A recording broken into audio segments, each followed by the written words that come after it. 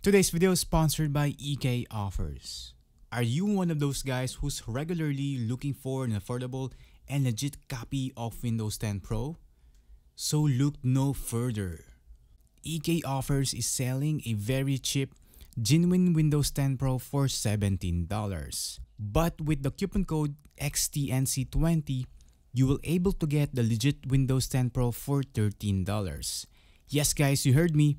$13 for a legit copy of Windows 10 Pro. That's 20% off. So click the link in the video description below. So thank you EK Offers for sponsoring this video.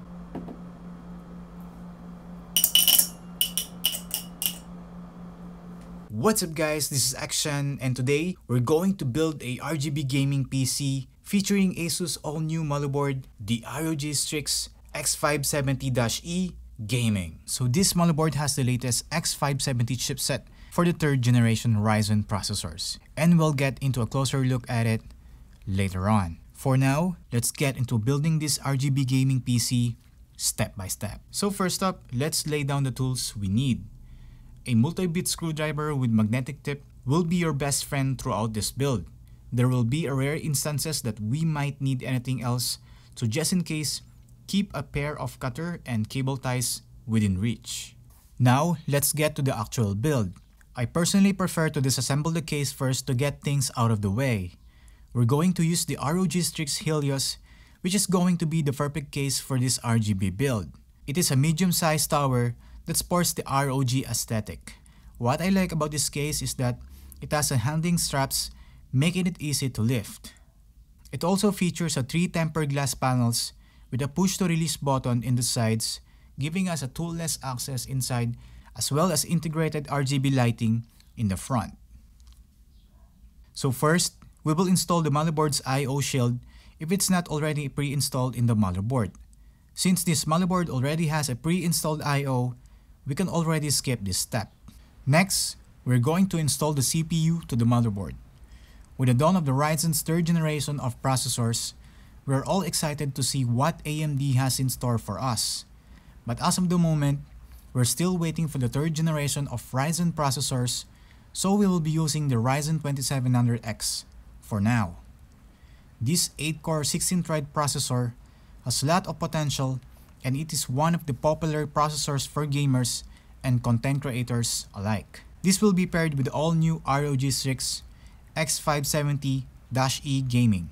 So this motherboard sports a new RGB ID design where the lighting effect pattern flows downward, giving it a rain-like RGB effect.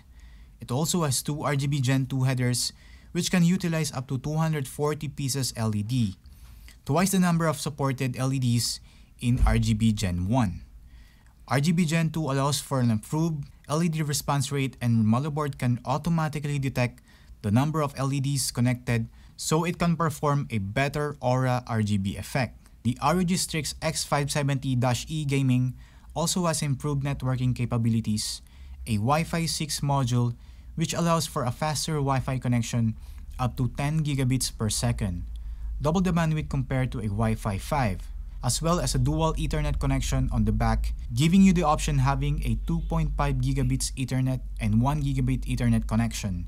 We can also push some extra mileage out of the Ryzen 7 2700X with this motherboard because of its overclocking capabilities. The VRM are equipped with a large heatsinks that has an 8mm copper heat pipe for better thermal headroom. Before install the CPU to the motherboard, let us take the motherboard out of the anti-static bag first, then place it on top of its backs.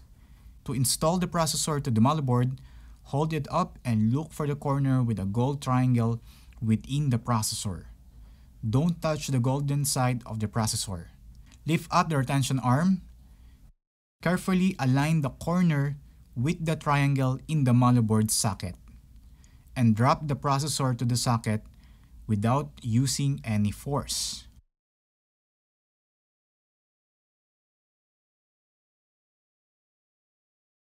Slightly wiggle it to make sure it's properly seated.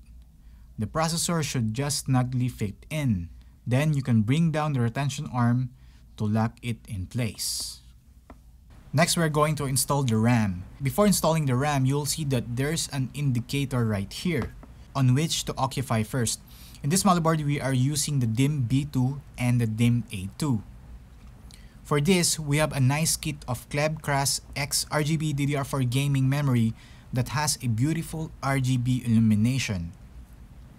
To install this, we must pull down the tabs on the memory slot and align the DIMMs to the notch inside the slots.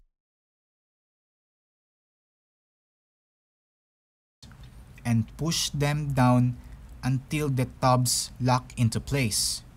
You might need a little bit force on this one, but don't overdo it. Next, we're going to install the M.2 SSD. Before we have access to the M.2 slot, we need to remove the chipset cover first. Here, you will see that the X570-E gaming has two M.2 slots which you can both use, but for now, we will be using the one at the bottom.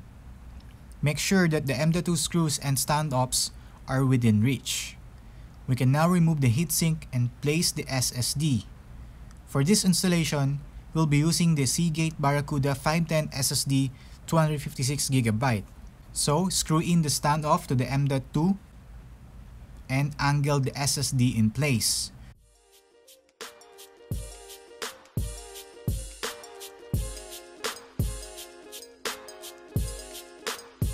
Once done, peel off the thermal pad from the heatsink.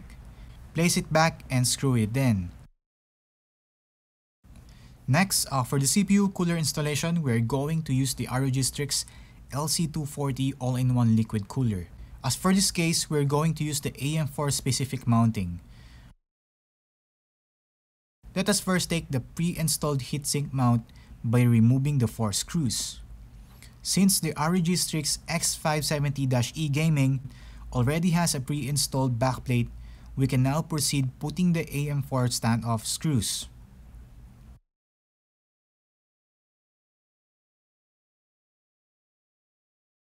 So now we are going to install the motherboard to the case. So make sure you have screwed in your motherboard standoffs inside the case if they're not yet already installed. So align your motherboard holes into the standoffs and screw the motherboard in securely following a crisscross pattern. Do not over-tighten the screws. Then, if you have a fully modular power supply, to lessen hassle, plug the CPU EPS power connector beforehand. Normally, you can route this on the upper left corner of the motherboard tray. Now we can install the Rgb fans, one for the rear and two for the radiator. I will be using the Cooler Vortex RGB SPB 120. Always orient the cable fan towards the motherboard. Cable fans should pass through this cutoff, making cable management easier later on. So once the fans are secured with the 4 screws, we can now install the radiator to the top mount of the case. From here, you can now remove the protective plastic. The ROG Strix LC240 already has a pre-applied thermal compound. So mount the pump by aligning it with the previously installed standoff screws and securing it with the 4 thumb screws.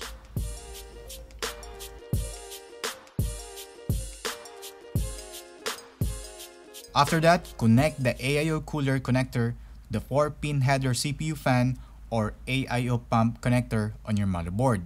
then connect the micro USB cable to the AAO pump, micro USB port, then connect the other end to a 9-pin USB 2 connector on your motherboard. So next step is plug in the front panel connectors into the motherboard. Always consult your manual for this if you're not sure where this goes depending on your motherboard.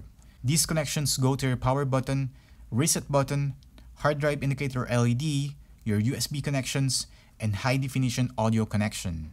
Next step, we're going to install the power supply unit. Installing the power supply is pretty straightforward. Plug in all the connections that you will need in the ROG power supply. Then just screw in the power supply to its respective compartment. Then connect the main power connector, a 24-pin, 8-pin CPU EPS to the motherboard, and later on we're going to connect the 6+2 pin x 2 for the GPU. So for the next step, we will be mounting the SSD and the hard drive. So I'll be using the Seagate FireCuda 1TB and put them in their respective drive bays and plug in the SATA power and the SATA data connection.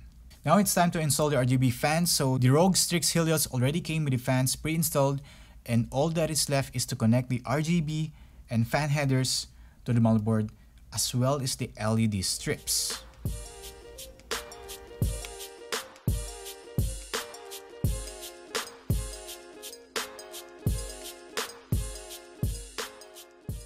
Next step, we're going to install the GPU. We're going to use the top-of-the-line ROG Strix RTX 2080. That will give us all the GPU power that we need to run our games. It has 3 areas of RGB illumination on the front, as well as the Asus ROG logo on the backplate and small ROG on the side. Installing the GPU is also a straightforward process. Remove the 2 screws in the PCIe brackets from the case and slide in your GPU. Make sure you align the notch to the PCIe x16 slot on the motherboard. Use the same screws to secure the GPU, then plug the VGA 6+2 x 2 pin connector from the power supply. Now before we manage the cables and close the case, we need to see if the PC boots. This will save us a hassle just in case we need to troubleshoot. Here you can see that the Strix Helios has plenty of room for our cable management. It's a good thing that it already has a Velcro straps, but still, you can use the cable ties for a more tidy look.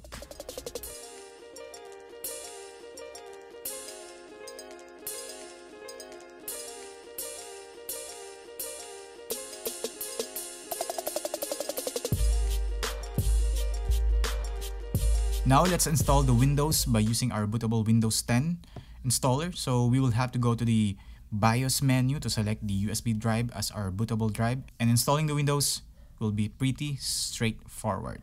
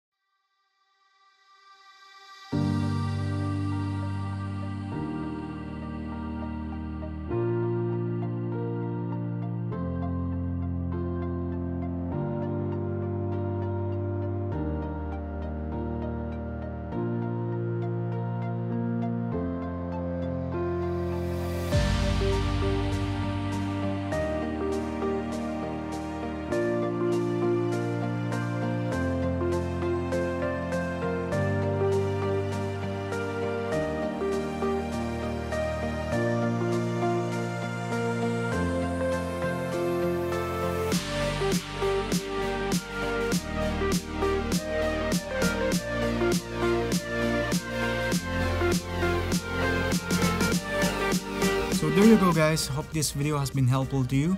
If you follow these steps on building your own gaming PC and you've been successful, congratulations, and if you're having some trouble, feel free to leave a comment below and I'll try my best answering your questions. And lastly, I just want you to know that this one is the hardest vid I've done so far, so I would appreciate if you give this a thumbs up, alright? And I want to give a big shout out to Asus ROG for providing all the components, and to Ira James of ggwptech.com.